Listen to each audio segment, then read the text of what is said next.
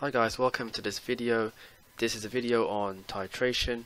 This topic is found in Unit 3 Chemistry, also known as C3. Now we're going to be looking at the formulas that we need for titration calculations and how to use them properly, and then we're going to be applying our knowledge to some actual AQA titration exam questions. So the first equation we need is this equation here, where we've got mass is equal to moles multiplied by the formula or atomic mass.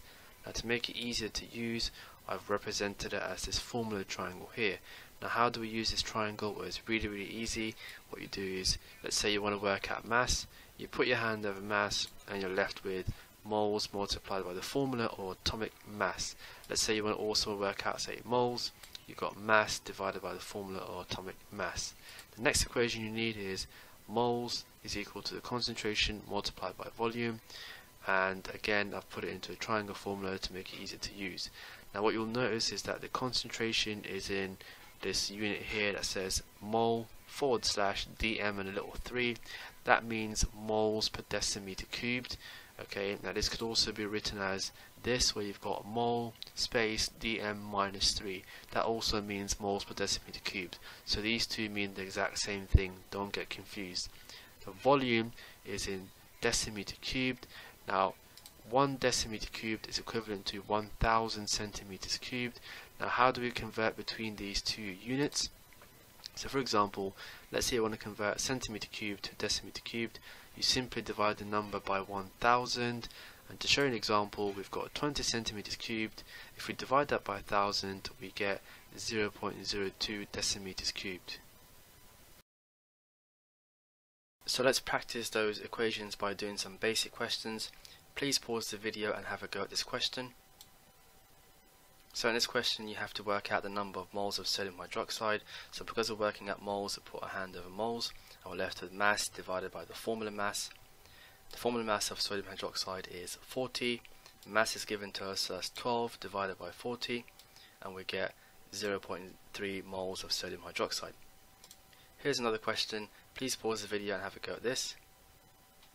So in this question you have to work out the number of moles of an acid. Now we put our hand over moles and we're left with concentration multiplied by volume. So we just do 0.5 multiplied by 0.1. This 0.1 is 100 centimeters cubed converted to decimeters cubed. Our final answer will be 0.05 moles.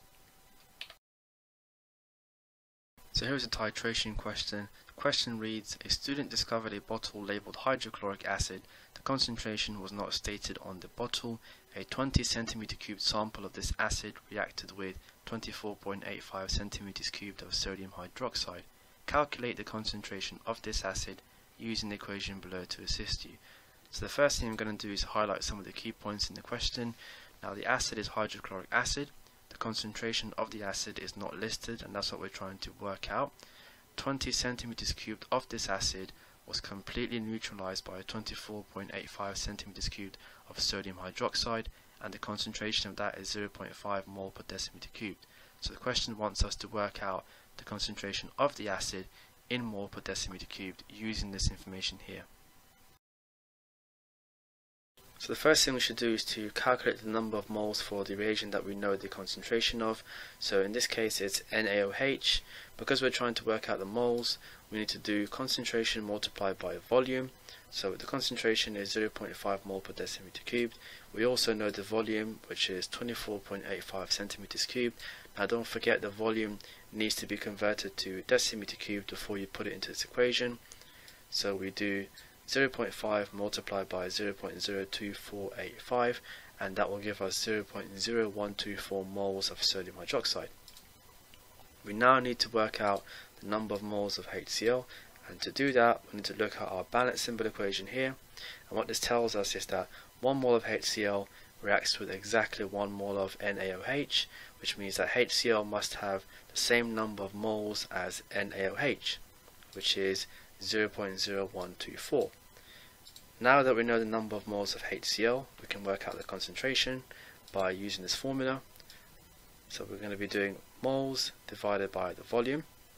So we know our moles, and we also know our volume from the question is 20 centimeters cubed. So we do 0.0124 divided by 0.02, and that will give us 0.62 mole per decimeter cubed.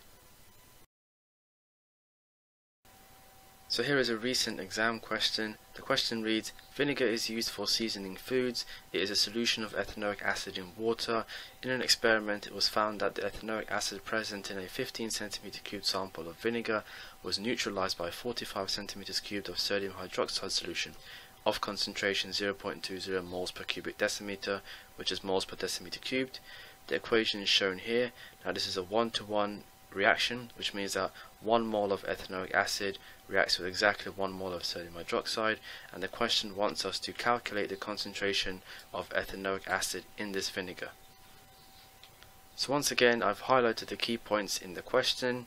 So we've got 15 centimeters cubed sample of vinegar, and this was neutralized by 45 centimeters cubed of sodium hydroxide, and the concentration of the sodium hydroxide is 0.20 moles per decimeter cubed.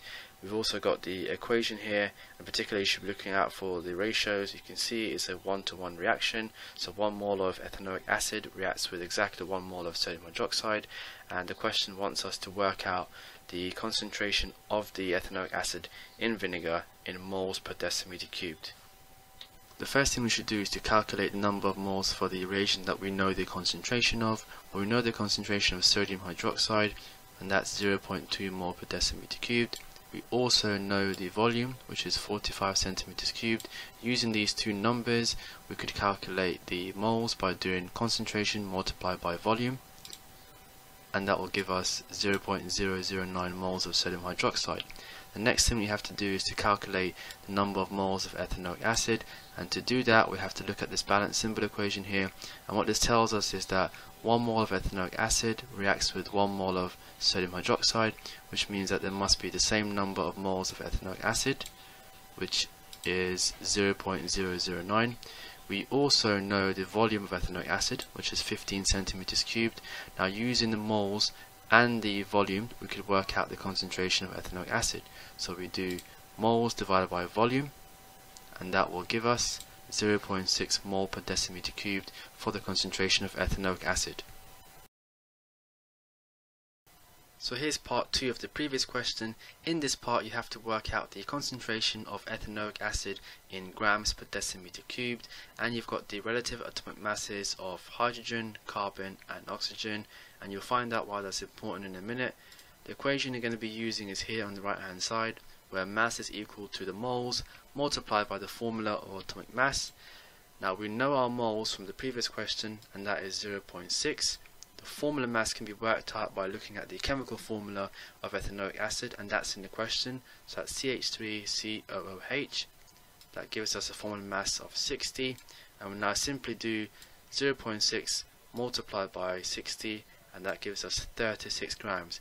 Because this is in a decimeter cubed, we have to write it as 36 grams per decimeter cubed. Right, so that is the end of the video. Thank you for watching. Please don't forget to subscribe for more science videos, and also don't forget that there is a link in the description box to download some exam questions.